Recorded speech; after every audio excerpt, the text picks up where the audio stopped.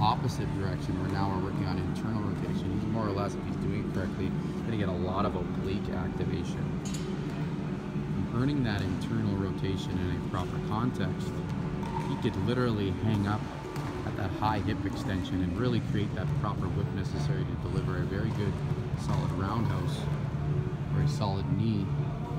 It's coming and directing its force properly to the hip, and you're able to follow through. It's also going to, again, alleviate the likeliness of him overusing knee torque or lower back torque, where he can end up with an injury in the knee, the groin, the back, cohesively.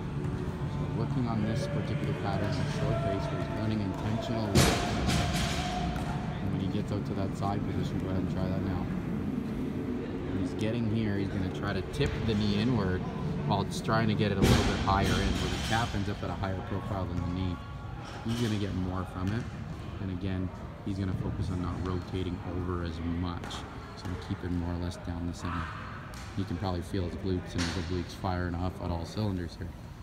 Lots of work being done in those areas. Time under tension is imperative to creating a change or stimulus of change into the body, but we're again removing crazy impact. Great way to actively recover and improve is intensive workouts.